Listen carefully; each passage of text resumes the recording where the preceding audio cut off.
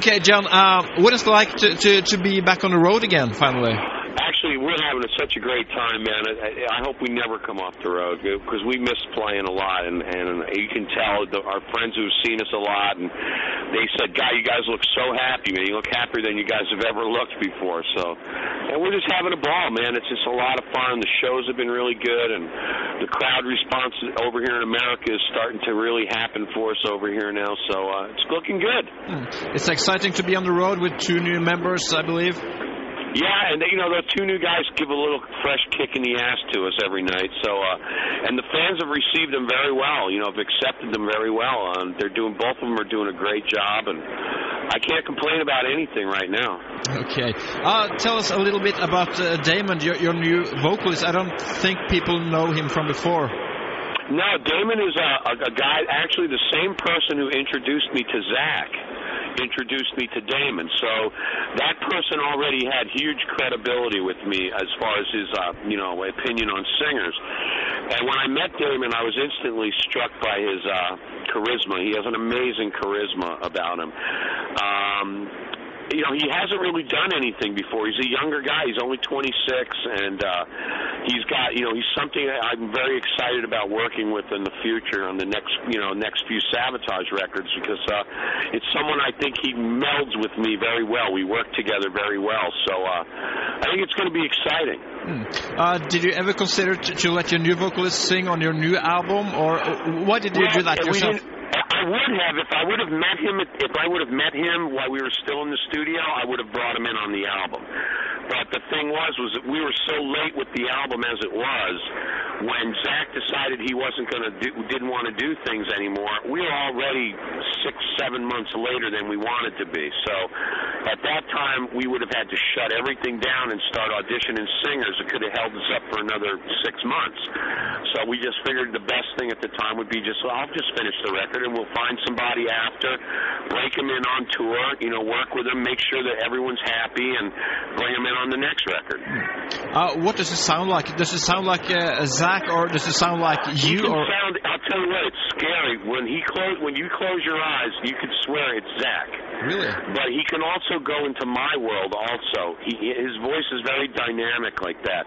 He can go from one extreme to the other, where Zach was a great singer, and I love Zach very much. He's like a brother to me, but Zach was a little bit more one-dimensional. Damon is very three-dimensional.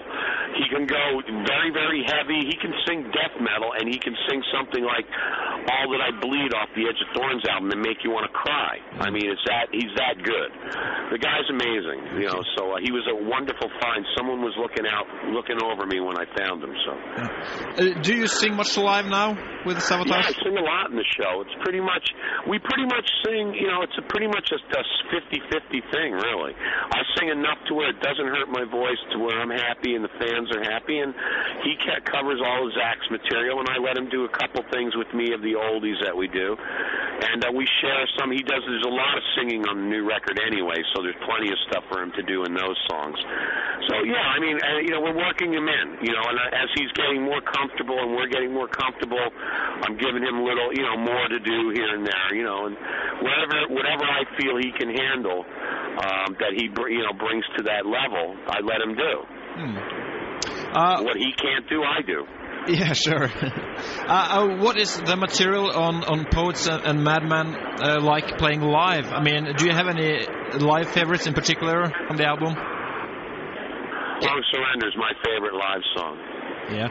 Are you still testing your new material out live? That you pick some songs one night and different songs the other night, or do you know which songs you like to perform off the new album? Right now we're doing 4 songs off the new album in this version of the tour. We're doing Kamazar, Surrender, Awaken, and The Morphine Child. So that, Morphine Child being a 10-minute song, it's like a half hour's worth of new material. And then the other hour of the show is basically the history of Savatage. We go from Sirens material through Power of the Night material, through Mountain King material, Gutter, Streets. We kind of feature all the different eras of the band in the show. And we do like a half hour, 40 minutes worth of new material. All right. This is your first album on a smaller label. Nuclear Yes. Blast. What is it like to be on a smaller label for Savatage? For us, it's good here in America. I mean, we're on a big label there we're in Europe, but here in America, we were kind of getting lost in the shuffle with the Atlantic Records.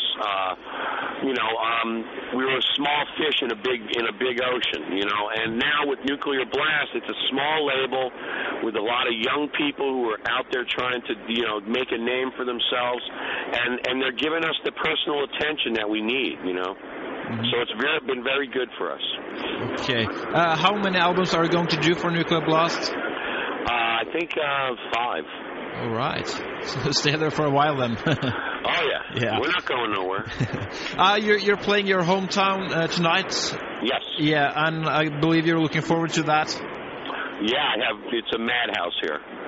It's already crazy here. It's only 2:30 in the afternoon, and it's already starting to get nuts. So it's going to be a great show tonight. So I'd like you to pick 2 classic Savatage songs that you prefer.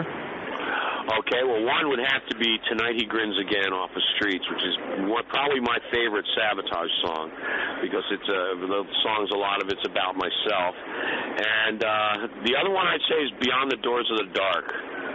That's a classic.